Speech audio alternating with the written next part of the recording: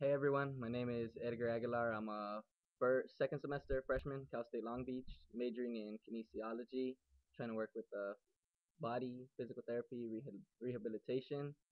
Okay, so today I'm gonna talk about my chair project in Second Life.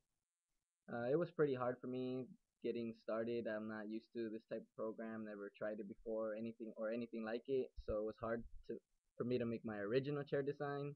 So I had to cut it down, make it a little simpler for me. I did like a spray can tip chair. It's pretty cool. Um, what is art to me? Art is just being creative, using the mind to put things down on paper or on the wall, wherever it is you do your artwork, and yeah, that's pretty much it. What art means to me is just using your mind, being creative. And my hopes and expectations for this class, well, first of all, I'm hoping to pass, hopefully an A. If not, I just want to pass this class.